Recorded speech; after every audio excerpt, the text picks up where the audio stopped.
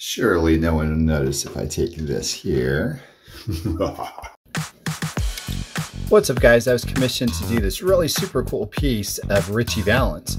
Instead of just doing a cut signature, I asked the customer if we could do a piece of a record as well.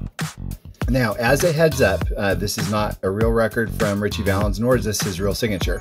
I'm sending the booklet to the customer so that way he can drop in the genuine articles. But for the sake of this video, I wanted to show you what it was going to look like with these pieces.